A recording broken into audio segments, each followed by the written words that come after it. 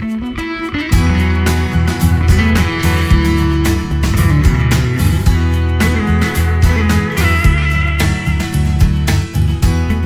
you very much for everyone joining us today. My name is Stephen Olikar. I'm the founder and president of the Millennial Action Project, and we could not be more thrilled to be here in Arkansas to launch our 20th State Future Caucus. And I just want to express my deep gratitude to our bipartisan co-chairs here, Representatives Sturch and Sabin, for not only their leadership but also really their friendship. It's really been a pleasure getting to know you guys.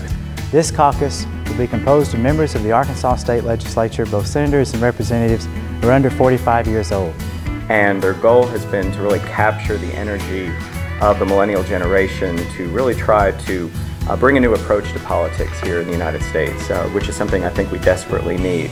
The millennial generation in particular is really focused on problem solving. They're probably the generation that's least interested in partisanship in many, many decades here in the United States.